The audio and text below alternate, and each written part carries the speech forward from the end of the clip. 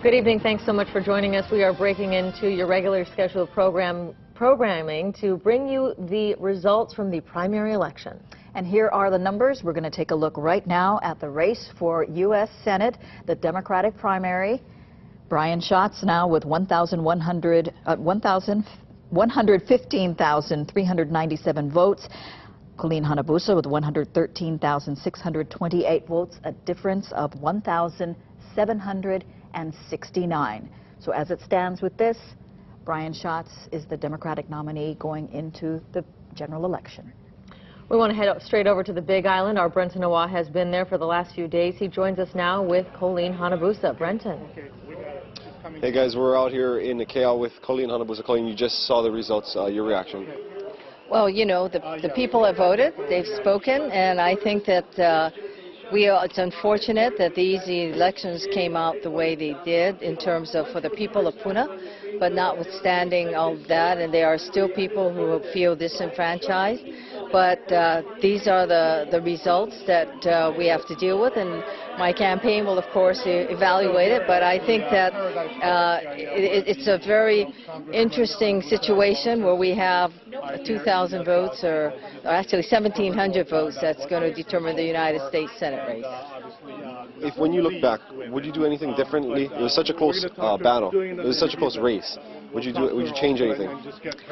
Well, I think that what this race showed was a combination of things, but it also did show that when you have a lot of mainland interests coming in and they can pour in a lot of money, that it did make, I believe it did make a difference in this election. But having said that, the people still individually voted the way they wanted to vote, depending on whatever they heard and whatever they believed. And as a result of that, this is the results of this election. Congresswoman, talk about the low turnout and how much that affected everything, and certainly the irregularities. Well, you know, those are always a concern, but that's really a major concern for the people, and the fact that they felt so disenfranchised. I think one of the things that I was most touched with were the people who came from other districts who wanted to vote and were unable to vote. I think that their stories were heart-wrenching, and they did not understand why they could not vote and why somehow no one has been fighting for them out there. You know, the thank yous that I got was the fact that we try to say that to the courts as well as to everyone concerned, that in fact these people are in a devastated situation. They just don't want to think about this right now. Will you challenge these results? I have no idea what we will do, but it clearly is a situation that, you know, that was a request made by a lot of people here, was that to keep on going because of the fact that they want to have their vote counted. But those, you know, I don't know if people would feel that way a week from now or when their electricity is back on and they're able to move around. But notwithstanding, clearly people are hurt, and they are still hurting out here. And it is the districts that you hear about. Paradise Park, where we are. You hear about beaches and shores where the voting took place, but you don't hear so much about what happened in Kalapana, Leilani Estates, Kapoho, or Nana Valley. Those are the areas that were really hard hit, and those are the people who actually tried to vote today. And I heard of Skupunas from Leilani who actually came and said they wanted to vote. But this is what an election is all about. Have you thought about what your next chapter is in your political career at this point? No, I have not. I mean, I still am a member of Congress. I still have my term to fill out, and I will do that as I've always done, with the people of Hawaii in my heart and acting in their best interest. What is your message to all those people? To which people? All of your supporters, all the people out here. You know, I just want to say that with every election, it always amazes me about your supporters. You know, we ran a grassroots campaign. We ran a campaign that, you know, we had a major money deficit, especially when you think about how much money was spent in this campaign.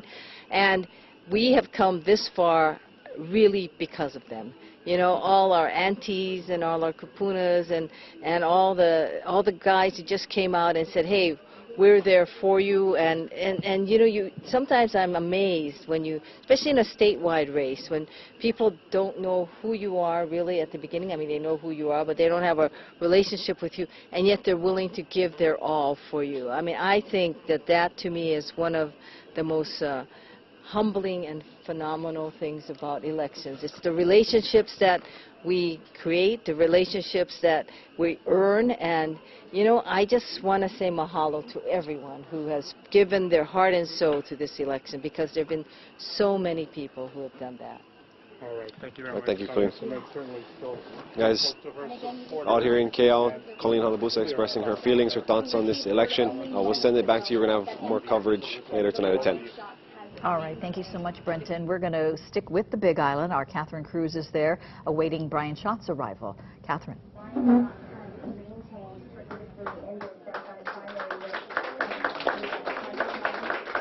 We are here in Hilo with the head of HGA, Randy Pereira. Randy, you've seen the numbers. You've heard Colleen Hanabusa talk about not ready to say she's going to challenge. What do you think? Well, we'll leave that to Colleen Hanabusa, but it's a great victory for Brian Schatz. We're very happy with the outcome, obviously, and voters had an opportunity to come out today. They did in numbers bigger than they did in 2012, and as a result, I think we have a legitimate election and a legitimate victory for Brian Schatz, and we're very happy with that. And the strategy, you folks had dialed it back a little bit? Absolutely, and I think that's a testament to why we supported Brian. His leadership suggested, he suggested to us that we wait until the election itself to actually politic. So we spent the entire week doing things that we have, you know, we're just distributing food and water to the people in the district, and then we decided to campaign today. And I think that's a testament to Brian and his leadership. While the other side was openly campaigning through the entire week, we decided that it was more important to help the people. Here we are. What happens if there's a challenge? How will your strategy go from here on in? I leave that to the lawyers, Catherine. You know, at this point, I think the people have spoken. We have an election result, and if there is a challenge, well, you know, it'll be fought out in the courts, and it won't be, you know, it'll be out of our hands, I suppose. What about the 600 votes, the other votes that are coming in? What are you thinking about that? You know, I don't know what to say. I think there have been a number of problems with the election this year. And certainly the post-mortem is going to require some kind of assessment of the Office of Elections. But I'll leave it at that. You know, at this point in time, we're just very happy with the results tonight, and we're moving forward. That's what I think is important. Okay, we're anxiously awaiting the candidate. He's on his way. They're not very far from here. Certainly, he wanted to watch the results privately, but he should be here any minute. He's ready to make a quick statement. Then, with fingers crossed, Hawaiian Airlines will be all off on a plane back to Oahu. Okay, the last flight, and time's ticking. Leaving soon. That's right. Okay, there you have it from Hilo, from the HGA headquarters, where we were eagerly awaiting Senator Brian Schott's arrival with this latest first return, a very commanding lead, and we will see how things go tonight. Back to you.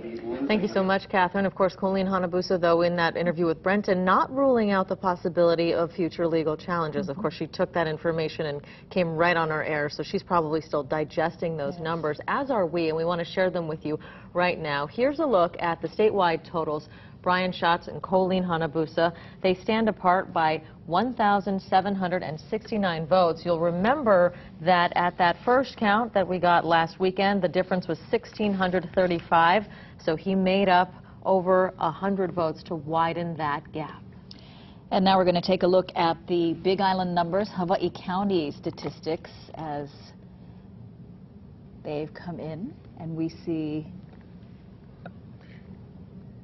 he has 16,358 votes. Colleen Hanabusa with 15,858 votes. And we also want to talk about Maui County right now.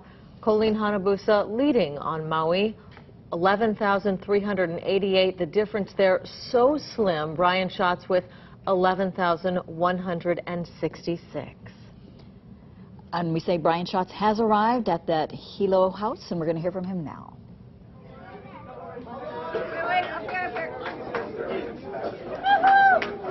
And you see him there, obviously, greeting supporters.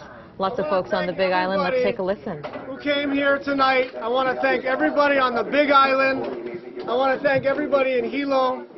And I especially want to thank the people of Puna and the people of East Hawaii for teaching me a lot about the Big Island's heart. This was an extraordinary week for all of us, and the work that we all put in, not on the campaign side, but on the community side, to help people to try to recover. This was a very difficult time for the people of Puna, and what I saw was people in Puna, people in West Hawaii, people in East Hawaii, people from Maui, Oahu, Kauai, pitching in to help our community recover. And it was one of my proudest moments as a Hawaii citizen, not as a United States Senator, but as a member of this community. It was such a pleasure to work shoulder to shoulder with all of you to help that community to recover. Now on the campaign, you guys did amazing. Give yourselves a hand. You guys are so extraordinary. This group, there's a group on every island celebrating. There are people watching the internet, and there are people across the state of Hawaii who are thrilled with this result. We're so gratified for the support that we've been able to get. And look, I want to especially recognize my campaign co-chairs. One of them is right here, Mary Matayoshi, Roland Kazamina, and Norman Mizuguchi. They're an extraordinary group of 3 people who helped to guide us through this process. But and I'm looking at all of you, and I could not be more grateful, more thankful for the opportunity to serve Hawaii in the United States Senate. I also really want to thank my family. I want to thank my mother and father, who taught me about public service and taught me about how to define my success, which was how much good you could accomplish for others. My mother and father taught me that from a very young age. I want to thank my brothers for pitching in. I want to thank especially Linda, my wife, who it has been extraordinary through this extraordinarily difficult and exciting process. And I'm hoping they're watching. I have a feeling they're watching. I want to thank Tyler and Mia. Tyler, 10 years old, Mia, 6 years old. I'm coming home if the flight is on time. And if these guys let me out of here on time. But we really want to say thank you to everybody. This is an extraordinary night. Senator, the emotion you're showing right now, the emotion you're showing right now really demonstrates how hard fought a campaign this was against Representative Colleen Hanabusa. Did you expect this much of a challenge, this close of a race? Absolutely. You know, this is a very important race, and we have tremendous respect for our opponent. This was an important race, and we're glad that all the we ended up having 2 primary elections, actually, which was an extraordinary thing. And even for the Big Island, which has the history of Bernard Akana and Dante Carpenter and all kinds of interesting things happens, I think take the cake. What was the difference? Well, I think we worked really hard, and our message came through. And we've got a great organization. Senator Schatz, what if there's a challenge? What if there's a challenge? Well, we'll see what happens. Right now, we're just thrilled with the election results right now, and we're really, really gratified that Puna came through, that Maui came through, and that we have the result that we were hoping for. You rolled your sleeves up all week. You laid low. You kept it low profile, volunteered a lot. You saw the hardship of the people of Puna. Today at the polls, a lot of people from Nanavale, Leilani Estates, Pohiki Road, wanting to come and vote, feeling they couldn't because they're turned away because they weren't in the 2 precincts. What recourse do they have?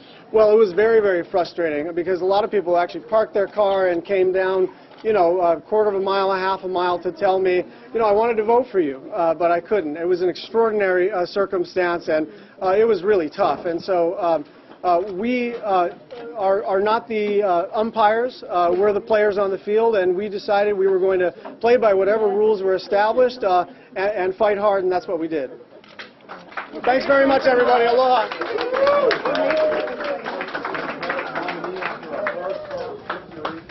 Senator Senator Brian Schatz is going to be quickly running to Hilo Airport to catch that 9 o'clock flight back to Honolulu. As he says, we're not the umpires, we're just the players in this game. When asked about any possible challenges, that really lies in the courts here in Hawaii and with the Hawaii voters. And I have a feeling that the umpires will be challenged as the days and weeks go on.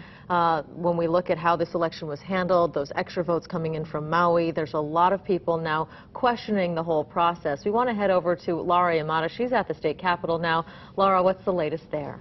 Yeah, I think, Yunji, you've actually been following a lot of the tweets and whatnot that have been coming out, as well as some of the emails we've been getting about people saying, hey, we were in some other areas in the Puna district that were affected, and we weren't able to vote. We don't think that's fair. We also asked some other questions to state officials this evening, too, about the process, just hearing from them again as to the decisions they made and why.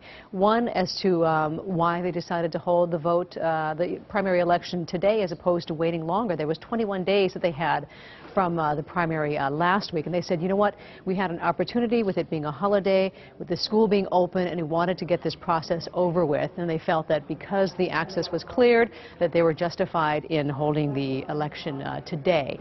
Also, we asked them about the electronic ballots, why there weren't paper ballots. A lot of people, especially in the polling area, asking questions about that. They said same thing. They said, you know, it was just an easier, cleaner process. We were going to be able to get through it faster and get those numbers out more quickly, so that also following the same thread as to their decisions on that.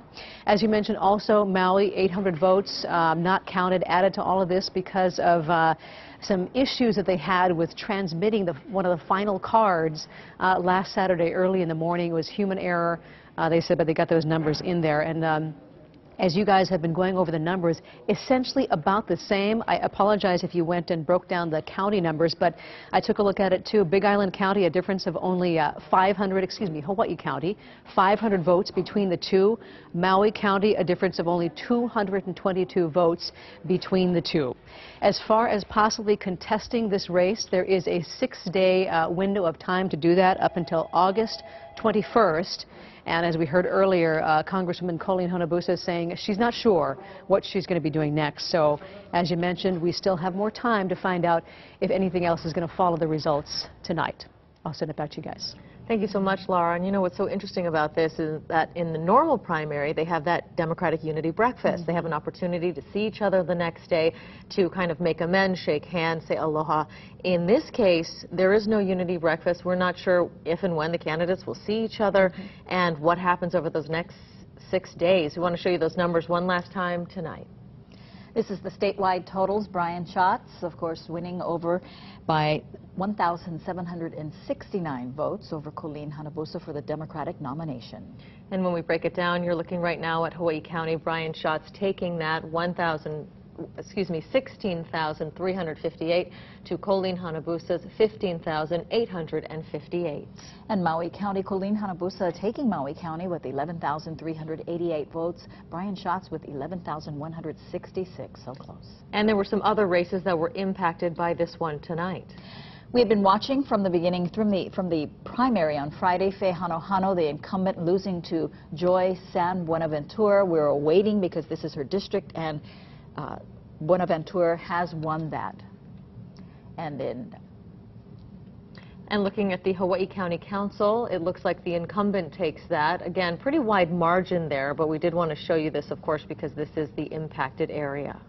Office of Hawaiian Affairs was one of the other areas we were watching because for the at-large seat, this was their first primary ever, so the top 6 would be going into the general election, and it was really close between number 6 Harvey McInerney and number 7 Jeremy Hopkins until this vote came through. So it remains as it is with Harvey McInerney making it to the general.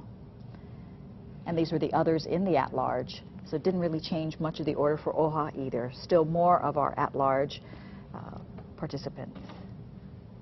We also want to talk to you about Senate District 6. This is on Maui. Roz Baker taking that seat, incumbent, keeping her seat tonight. Of course, those 800 votes on Maui playing into these races tonight. Also, incumbent Justin Woodson keeping his seat. Challenger was former Maui Mayor James Apana. We thank you so much for staying with KITV for all of your election coverage. Remember, you can get news anytime on your phone through our mobile app, on Facebook, and on Twitter. We'll have a wrap-up of all this and all of the day's news coming up tonight on KITV 4 News at 10. Hope to see you then.